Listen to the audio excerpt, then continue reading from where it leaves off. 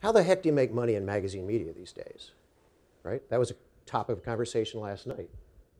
Malcolm Forbes, founder of Forbes magazine, had a great idea. I made money the old-fashioned way. That was very nice to a wealthy relative right before they died. But not everybody has an aging rich relative, right?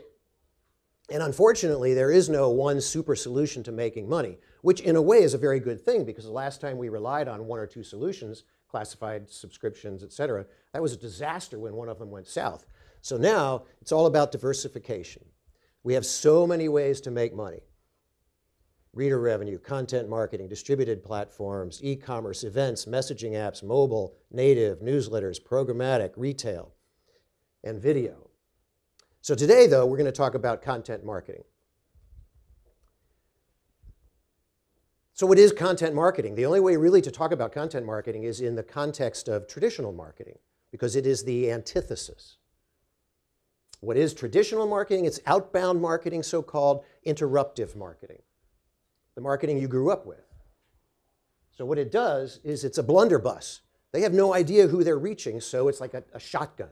The more pellets you put out there, the better chance you're going to hit the rabbit, right? With ads for products nobody really wants when they're looking at it. When you're watching a television show and an ad comes up for a Ford Fiesta, I'm not in the market for a Ford Fiesta. It's not relevant information to help consumers solve a problem, fill a need, or buy a product, because they're not there for that. And it's all over the place. It's not just in magazines, it's on billboards, it's in radio. You're interrupted constantly. Content marketing, on the other hand, is inbound, excuse me, or permission, because you're finding it because you want it. Non-interruptive, creating valuable information users can find when they want it and need it.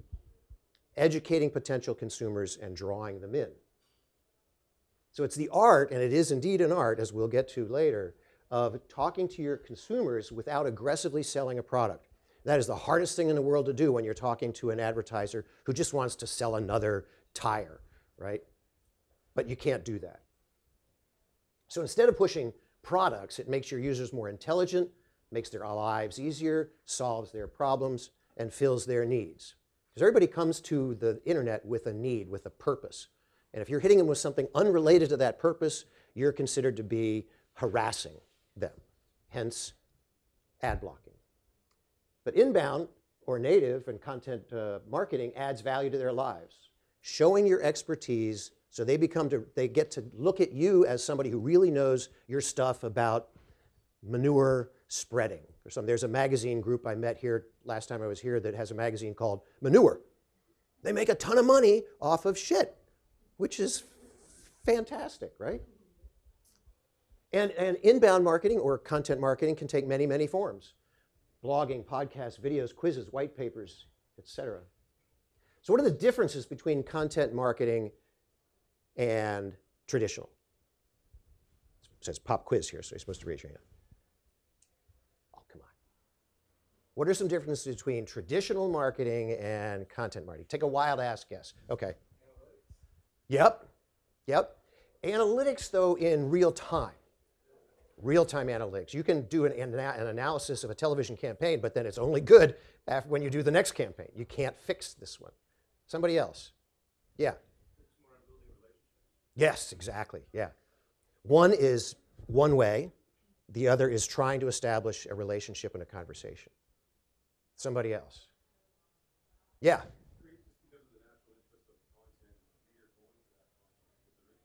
Right. It does. Yeah, it's beginning to establish a relationship between you and the customer, and that's what selling or marketing is all about. It's getting that relationship going so they then act on it at the bottom of the funnel. Okay, one more? Any more? Yeah. Yeah. It's not something they created to try to reach as many people as possible. It's created with a specific consumer in mind. Okay? So, here we go. Permission versus interruption. Traditional marketing interrupts you when you're doing something else. You're watching television. You're not coming to find an ad for a bra, right? Or you're driving, or you're listening to the radio. And interruptive is not just print, but it's all these other horrible things. right? Especially those damn things that pop up and start playing right away. It's like, oh my God. And then you can't see where it is to turn the damn thing off. And it's sought out and consumed when they want it, so they have given you their permission to market to them. I'm really looking for a new lawnmower, so I start to look up things. And here's content marketing from a company that makes lawnmowers and talks about maintenance of lawnmowers and efficiency and how high to have the blade and all that kind of stuff. It's an earned versus a rented audience. Okay? So traditional marketers pay platforms, newspapers, magazines, billboards, for access to their audience. And so they're rented because they're not there for your message. They're there to do something else. Same thing with these guys. But content marketing offers something of value.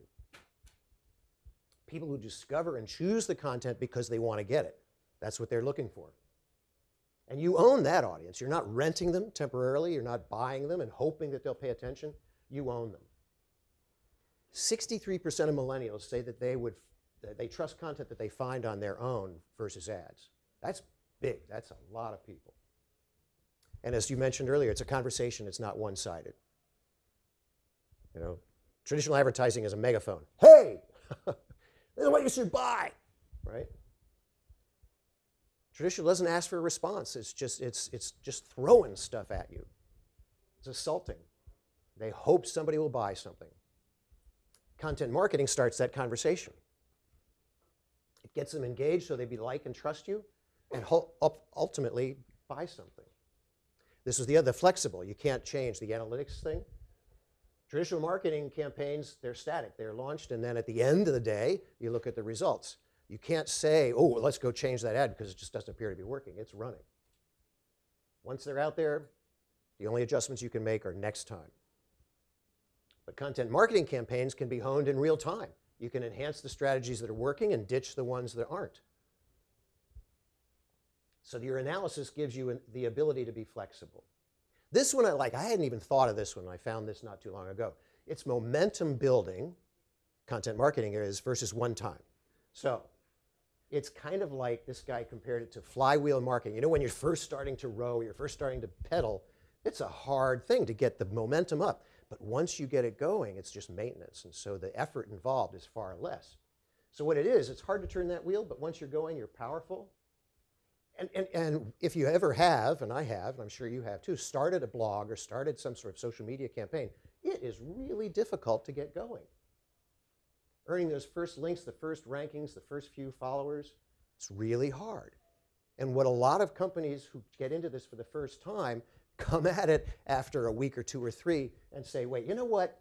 Let's just throw some money at paid search and at ads, and let's screw this whole inbound marketing thing. It's not working, right? And we're going to get to measurements and timetables in a minute, but if you don't have goals and if you don't accept the fact that it's going to take a long time, then the CEO, the head of advertising, can come and say, it's not working. Not working, let's kill it. Let's go back to the old way. But a weird thing starts to happen. As you earn links, you build loyalty, you increase your reputation, SEO gets easier and easier. And then, son of a gun, you write a post, you hit publish, and you're already on the first page. Because you have built up that reputation, that SEO, and people are beginning to follow you. Appreciated versus tolerated. I think tolerated is not quite strong enough. Resented, hated, loathed, right? Content marketing is not only easier and more affordable, but it's more appreciated and better liked by your audience. 89% of B2B marketing decisions turn to search engines. They don't turn to, let's go look at some display ads to see what we want to do, right?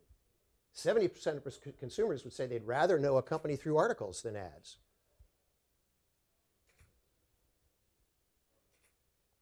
But to make this work, you have to remake your whole organization. It's not going to work if you continue as it is. And listen to this guy.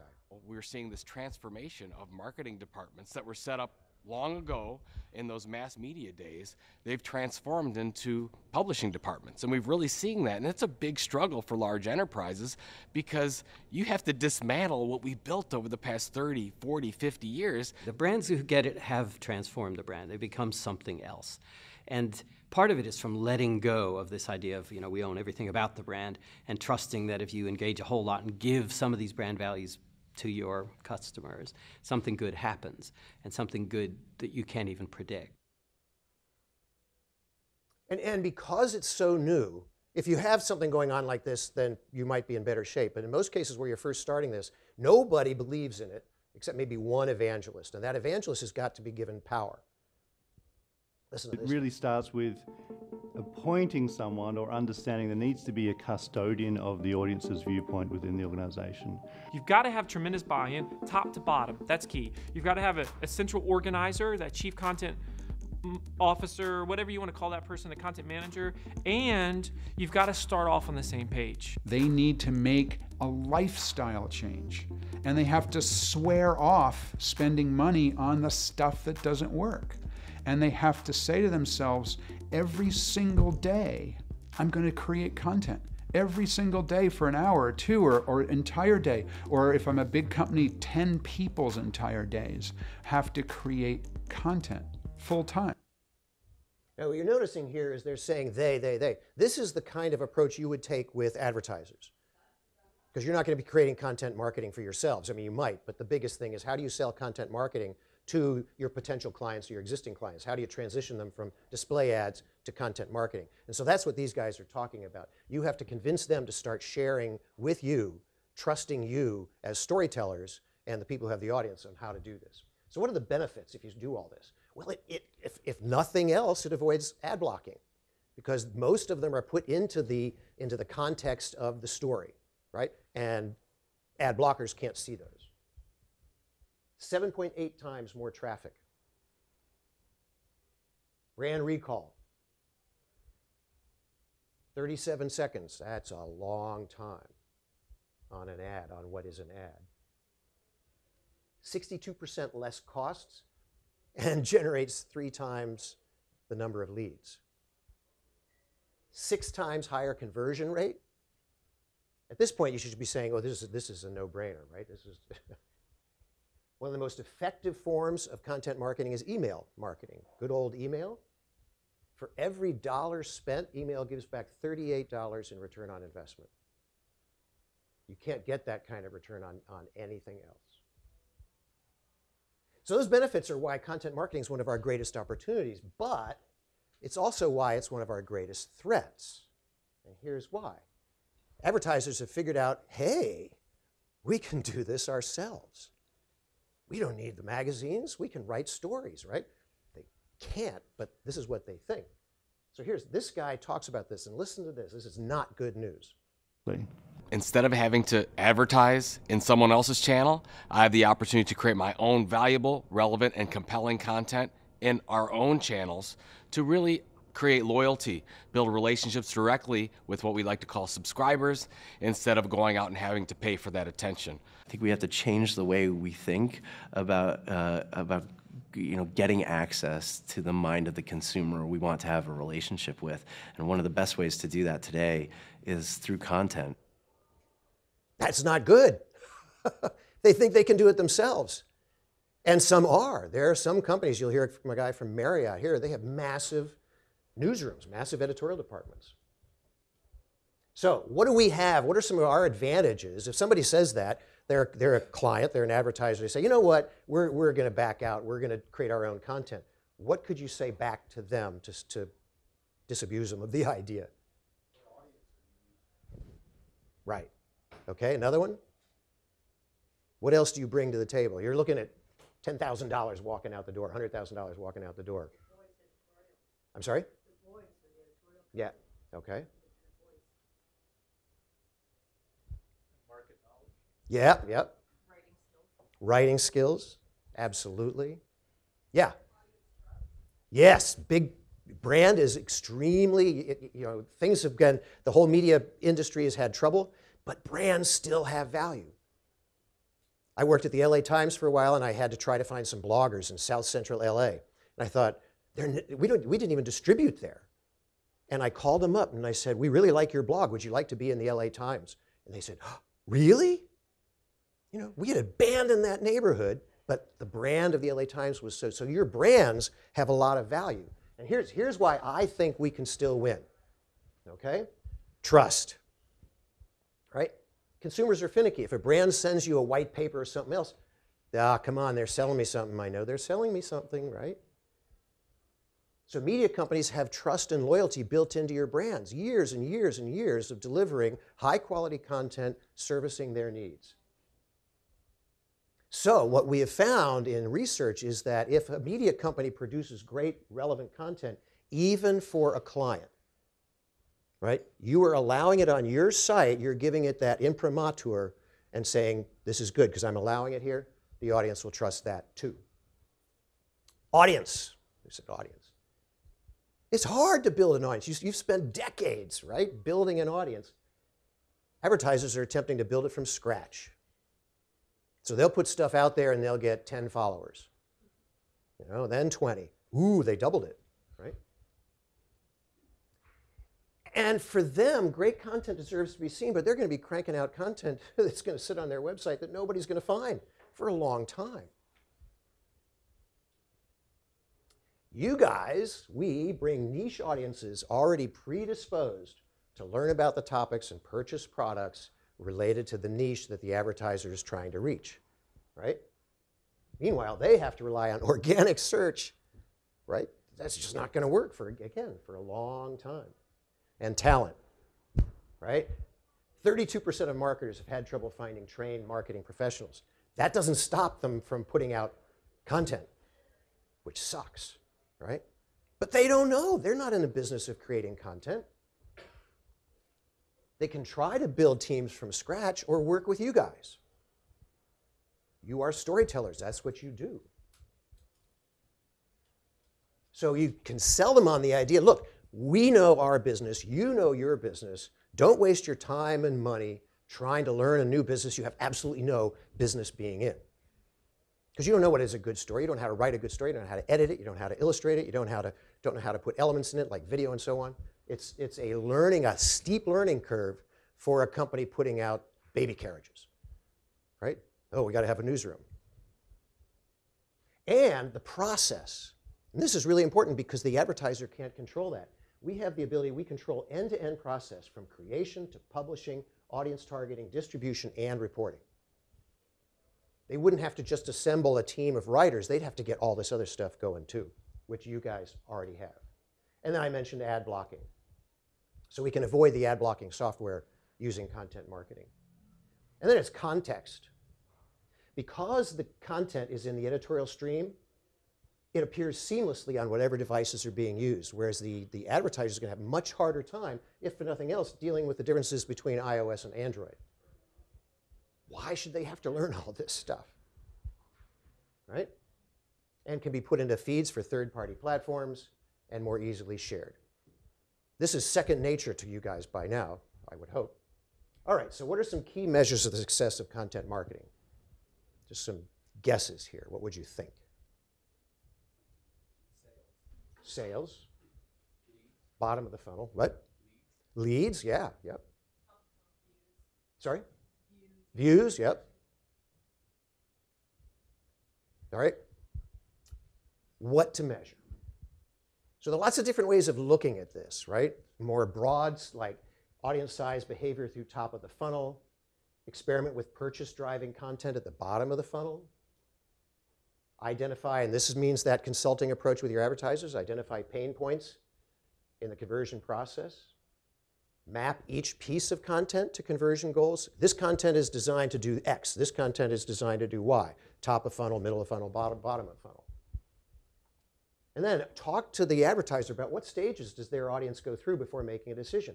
Where's the bottleneck? What's causing the trouble? Where is that? How can we create content to get readers past that? And then what metrics? Do we have the tools?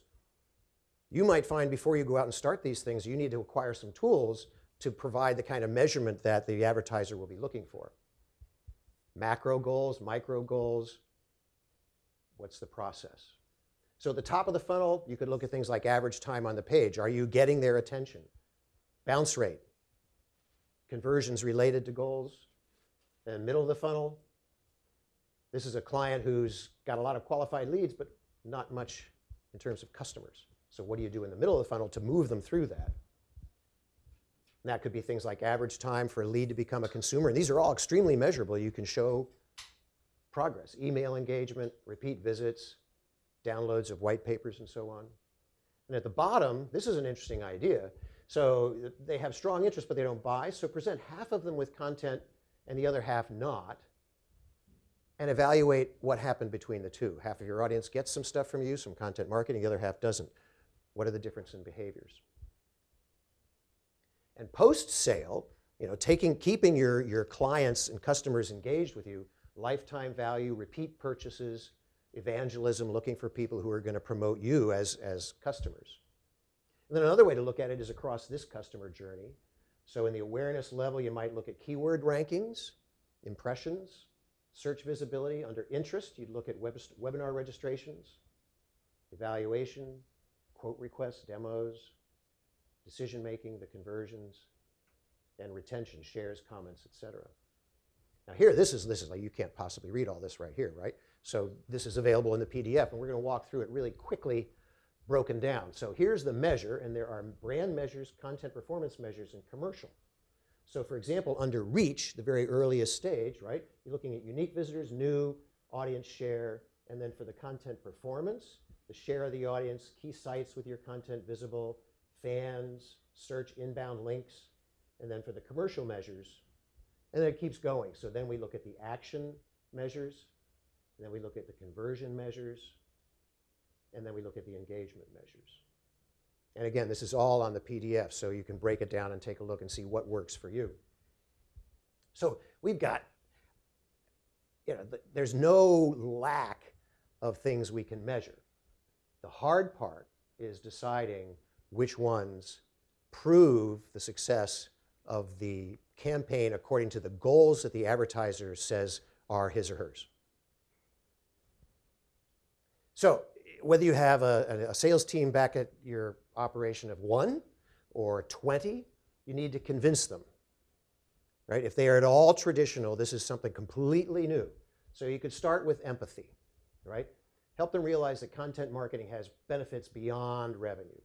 And their empathy would be, do they like being interrupted, right? Or wouldn't they much rather have their questions answered when and where they want them answered? So you could say, how do you really enjoy those pop-up videos that irritate you so much? Let's do some content marketing. Or take a look at long-term goals. Mentioned this earlier, the content you create today is going to be available long into the future. So the investment that you make in that stuff pays off over time. Like a 401k, compounding. And then worst comes to worst, go with fear, right? I did this with a client, a nonprofit north of Boston, and showed him that he didn't even show up on search results. And his direct competitor was the first page. So we had fear like that. So scare them. Go out and demonstrate your competitors showing up. What are the keywords you want have identified with your brand, and then go and look and see if you show up for those, or if your client does. Most of the time they don't, because they haven't thought about it. And then once you've got all this stuff done, you really have to think it's all about quality, because you can do all this stuff right, but if when they click on the content marketing link and it's crap, it won't work. So this is the head of Marriott Promotions. I have a presentation that I give here and globally called Publish or Perish. Right, the idea if we don't start publishing, we're not going to be around or not be relevant. It's the idea that today as a brand, we're all really media companies. It goes back to all of us are media companies. So the Marriott Global Creative and Content Studio is focused on developing content, digital projects, we've got TV projects, we've got film projects, we've got stuff in animation. Great storytelling comes from people who know how to tell stories in the creative community, right? So we partner directly with mainly influencers across YouTube, Instagram, and other channels, but also traditional talent in Hollywood, producers, directors, writers, to create content for us. Now that's scary, right? That earlier one about that guy saying, we don't want to advertise, we want to just do our own. Same thing here. These guys are creating very high quality content. Now not all of your advertisers are going to be in the same position to be able to invest like these guys. But, I do my blog. I take very high quality video with this. Every one of your advertisers has one of these. And if they figure out that they can go do that, then they have to cover the other hurdles of audience and so on. But okay, native, which I'm going to talk about at 3:15 right back here, is a form of content marketing, but it's risky, and we'll talk about the risks at 3:15. So here's some examples of successful content marketing. Xerox. So they wanted to boost their pipeline revenue, and they created a targeted campaign to engage their top 30 accounts. That's a pretty small number of folks, right? They partnered with Forbes to create a magazine offering relevant content to that audience. Over 70% interacted with Xerox's microsite, and they saw a 300% to 400% increase in readership compared to earlier.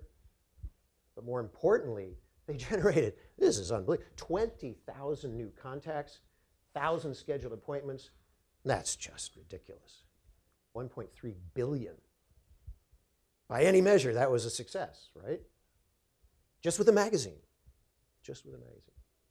PC vendor Asus, I'd never heard of these guys, and yet they're the 5th largest PC vendor. And they wanted to, because they knew they too were unknown, they thought, okay, how do we fix that? So they partnered with Microsoft to create a content marketing campaign. Editorial customer content, videos, articles, etc., 8 countries. It earned 4 million visits, 16 million users. That's big. They exceeded their objectives by 60%, 16% in sales, 2.6 million increase in computer sales. ADP, data processing company, they do business processing services. So they did a quarterly multi-touch campaign, digital assets, infographics, cookbooks, etc.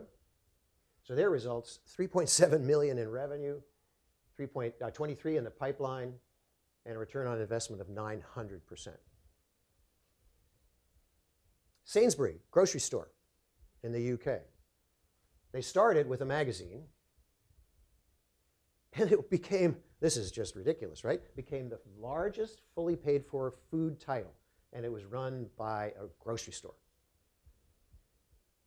Too many other advertisers hear these stories, and we're in deep trouble, right? Then they added, they didn't sit on their laurels, they added a companion website, portfolio of social media content channels, sold out cooking demonstrations, weekly newsletters, a food and drink award night, and then a series of editorial one-shots. So these guys are a monster.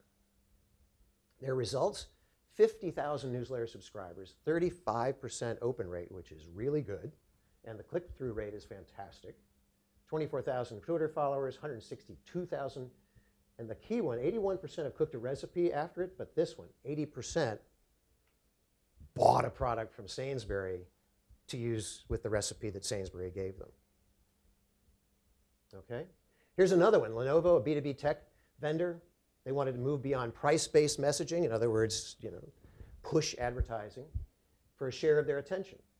So they created an always-on integrated approach, 7 languages about topics to IT decision makers. 300,000 users, tripling the engagement rates, 24% increase in earned media value, and their lead increased by 63%. This is a bank. This is a bank in Denmark. And you'll hear this story. This is another scary one. Jyske Bank is one of the largest banks in Denmark. And for years, they were paying a lot of money for sponsorships. And they didn't want to do that anymore. They didn't know if that was a good use of their resources. So they created Jyske Bank TV, targeting to financial consumers, and they started to answer questions on this video channel about how consumers can save for retirement, how they can get checking accounts, savings accounts, do things with their lives financially, and they were starting to share information like a media company would. We say that if you can't rely on the media, you have to become a media, and that's basically what we think. My name is Rasmus Wilson. I work as a host and journalist here at Jyske Bank. Well, since it started in 2006, we started doing internal communication on TV, and then in 2008 we started also sending to our customers. Efter kickstarten går vi direkte på jer to, eller? The hard part is not to produce the content, it's to get the right idea for the content, and then they get the big yes from the CEO and the company. So you're getting in there. We have had our CEO call us and say, that wasn't my kind of story, but that's all right. I'm still here. But you need to have that kind of CEO that thinks, okay, all right, I'll give you some freedom, and I won't intervene.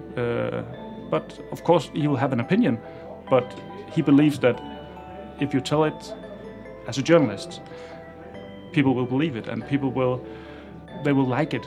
It's been a long process about getting where we are now, because people are very skeptic about this. But every time we do a story where people say, oh, that's actually what we were talking about in the canteen, so great that you guys are talking about it also, even though it's kind of a bad story for us. But people are talking about it anyway, so if we don't talk about it, it will just, grow bigger and bigger in the organization. You earn the respect from the audience. You have to get good stories that go into people's hearts. And when you reach people's hearts, they will do the right things with the brain. Think like a publisher. Produce content that is relevant for your audience. You have to believe that this is the right way to go. And I don't think it's just the right way to go. It's the way you have to go. Right? Now, here's another content marketing example that you may be familiar with. You ever heard of these guys? No? Oh, you're in for a treat. These guys make blenders, okay? I had no idea that this would turn into such a monster, a good monster. I've always wanted to have the fastest, the most powerful thing I could have. So for a wedding present in 1968, I got a blender. And I thought, man, I can make this thing better. So for years, we've had the opportunity to build a blender that would not fail. We're an engineering company, so we have 40 engineers. No other blender company has 40 engineers. I'm an engineer, which was a real problem because we didn't have any marketing and sales. I thought that if we had the best blender in the world, that people would beat a path to our door. I thought, if people go into a scoop shop or a smoothie shop or a coffee shop, and then people would go in and they get these fabulous drinks, and they'd think, wow, I gotta get one of these blenders. I just can't wait. Hey, would you tell me what that name is? And people would literally write it down. And I thought, that's the way to sell. Someone buys something from you and then demonstrates it in a commercial setting. That's the best way to sell it. Not so. We finally decided that we needed to hire a real salesperson, marketing person. He saw a pile of sawdust one day and he asked somebody, what is that on the floor? And they said, oh, that's just Tom, blending 2x2s. And he said, really? And, yeah, sure. And so he buys a rotisserie chicken at Costco, and he buys a 6-pack of Coke and some marbles and rake handles and a bunch of other goodies. Came to me and said, here, blend this stuff. And so I said, okay. And so we filmed blending this. And he came to me 5 days later and he said, Tom, we've hit a home run. We have 6 million views on YouTube. And I said, WhoTube? And just because I whetted your appetite, here are some of the videos. These are the top 8. Number 8! And we've got 3 hockey pucks. Number 7!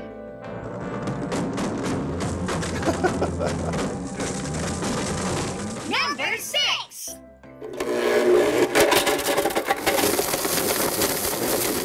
Oh, look, this kid's got talent. Number 5!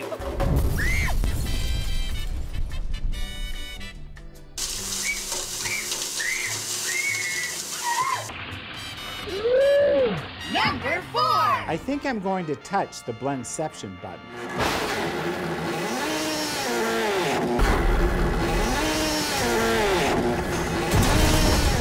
Number 3!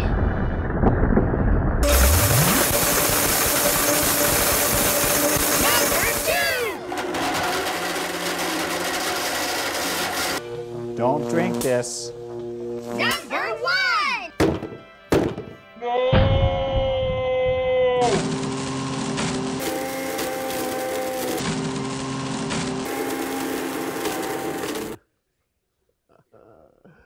Sales increased 700%.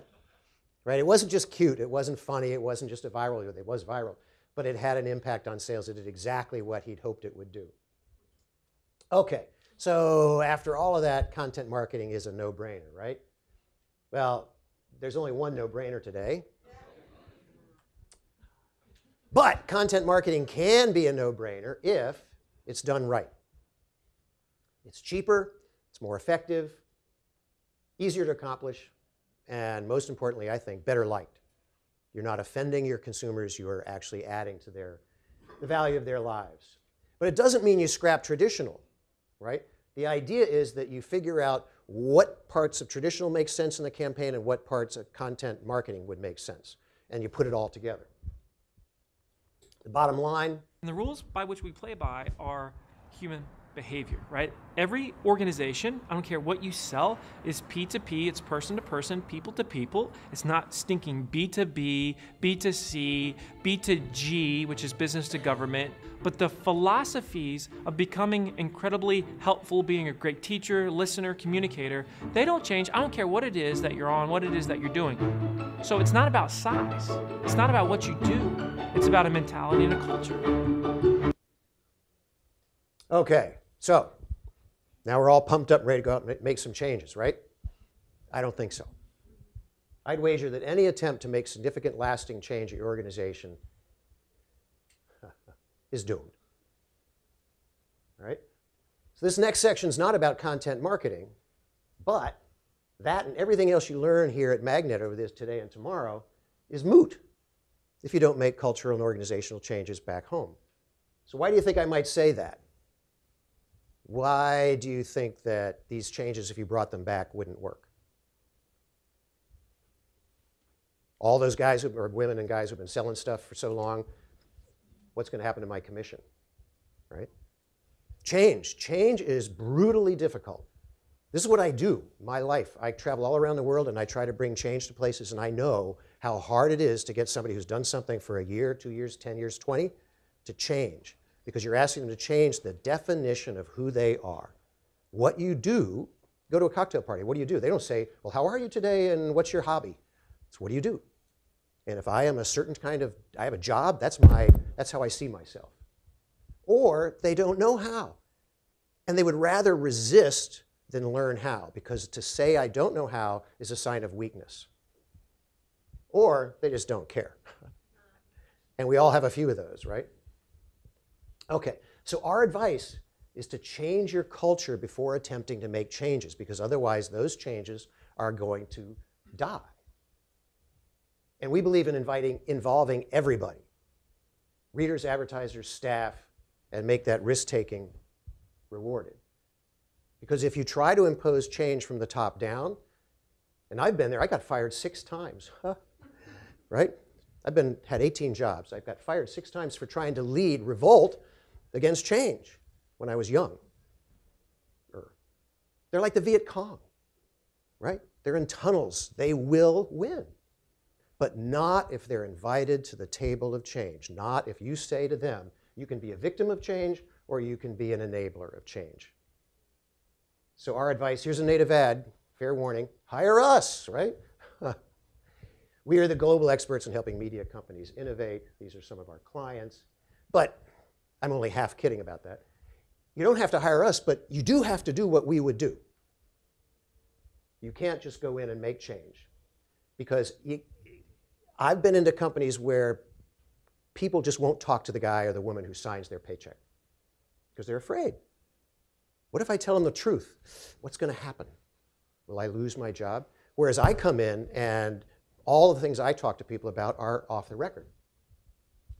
So what we believe is, and again, you could do this yourself, you could do it with somebody else, you could do it with us, but you got to do this. You have to empower your managers and staff to together make changes to transform into a 24/7 multimedia, multi-platform content and revenue generation team. Working directly with the staff. I've been into so many places where they have failed before, and we said, so what did you do? Well, we went through the spreadsheets. I said, did you talk to anybody? No, but the spreadsheets clearly indicated we needed to do layoffs. So if you make changes happen from the bottom up, you build internal teams focused on satisfying audience needs and working with advertising. Give them the power to control your future. The way I work is I come in, I interview everybody in the building, take down all the lists of things that are wrong, the things they should be doing, what are the ideas. We hold a town meeting. The CEO gets up and says, okay, I hear you. These things are all wrong. I accept that. I didn't know all of them. And now, then what I do is I say, we want volunteers to help solve the problem. Not just dumping it on the CEO. You guys are going to help solve it. And whether I've been in Asia, South America, Europe, or the United States, I get about 85 to 90% of employees volunteering. And some of these are the guys who sit in the back go, yeah, screw you, I'm not paying any attention. But they realize that change is coming, and they can either have a hand in it or they can be the victims. These guys, they said, nobody ever asks me, right? I talk to people who are entry level, who've been there 20 years, said, no one has ever come to my desk and said, so what's going on out there or in here? So because we need a radical reorganization. We have tried too long to do it piecemeal. Just not working, right? So we think, as hard as it is, you got to blow everything up. Job descriptions, workflows, publishing schedules, everything, even the office space. We have found if you don't change the way the desks are oriented and change the physical environment, people will think, oh, okay, nothing has changed. It's cool. If I hang on long enough, this crazy idea will go away, right? No one and nothing can be exempt. If you say we have an open office, then guess what? CEO has an open office. If he or she wants to meet with somebody privately, they go to a meeting room. You cannot create little gods and goddesses. Because without a wholehearted, unflinching commitment, reorganization will fail. And the scary thing is 77%, this is a McKinsey study, 77% of reorganizations fail. Because they lose steam, they stop paying attention, it doesn't work right away, and they give up. And what happens is you're in worse shape than you were when you started. Problems have not been solved, hopes have been diminished, people don't trust you even more than they didn't in the beginning. They feel betrayed.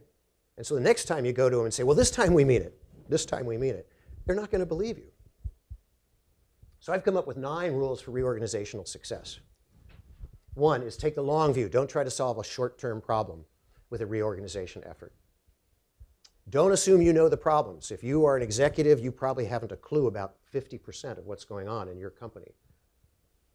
So interview everybody. I've interviewed pressmen, secretaries, single copy salespeople on the streets in India. They come up with great ideas. Involve everybody, come up with solutions, create volunteer teams. And then a lot of people will start this but not tell anybody what's going on. So you got to constantly tell people what's happening publicly. And unfortunately, you have to accept that you probably don't have the talent you need. You probably don't have a data scientist. You probably will need one. You probably don't have people who are doing quality video. But again, you can prioritize, set up a schedule. We'll hire this person here and this person here, or we will train.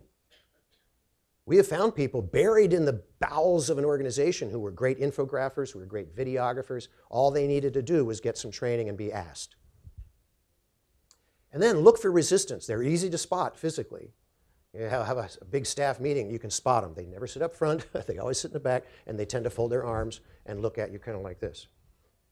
Find out what is their problem, why aren't they enthusiastic about working at the company, what could you do to improve their career here? Because I always tell them, look, I don't care if you care about the company, you should care about yourself. So if you care about your future, we're going to pay you to train you, we're going to enhance your employability elsewhere. This is a good thing. Set metrics, because again, just like the content marketing thing, if you don't set metrics, then the CEO or somebody could come and say, you know, this whole thing's not working. But if you say, we're going to do this by then, and this by then, and this by then, walk around the building.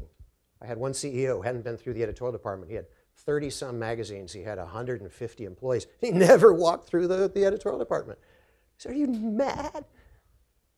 Read your damn magazine, go find that author, and tell him or her, great job. He did. Took him a while. And backup plans in case things go wrong. So it's time to change your future. This book that I write, it's not cheap, but it's loaded. It's about 49,413 words. Wrote it all myself. But we cover things like building blocks of successfully reoriented, case studies. And then we look at all these other topics. And just in the the monetization chapter, we look at all these things for monetization. And if you go to just Google Innovation in Magazine Media, you can figure out how to do it. Okay, one simple question, and we're getting close to having like 15 minutes left, which we can either skip out or we can ask questions. So why do you go to conferences like this? Another pop quiz here. Good drinks, time away from the office. Solve problems. Yeah. Learn. Yeah. And we come back from these things all excited and motivated, right? We're ready to go. Print out our notes, put them in a special place on our desk, right? And a few months go by, the real world kicks in, we get busy, so we move them to a special place on our shelf, right? After a year, they move to a special place in the recycling bin. I've done this myself, I know. And we go back to doing things the same old way, but can't afford that anymore. So I want to break that pattern today. I'm going to ask you to stand up. Just any of the people who were asleep, this will get them, right? Okay, here we go. Raise your right hand, okay? And repeat after me. Ready? I, say your name. I say your name, you got to hear your name, right?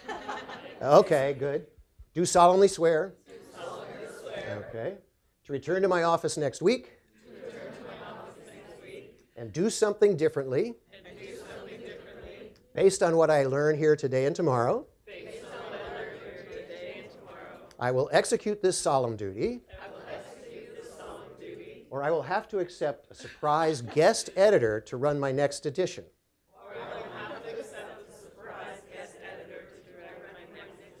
Okay, you do not have to repeat this next one. This guest editor I have chosen already for you, just to be a nice guy here. He's a man with awesome magazine experience, happens to be a man, has a lot of good words, we need those, right? A firm grasp of the truth, and a track record of making billions of dollars at this. There he is. Both of his magazines failed. Okay, good incentive, right? You can sit down. He actually started the two magazines, both called Trump, both failed, both always had him on the cover. Who's a narcissist, right? Okay, so thank you very much.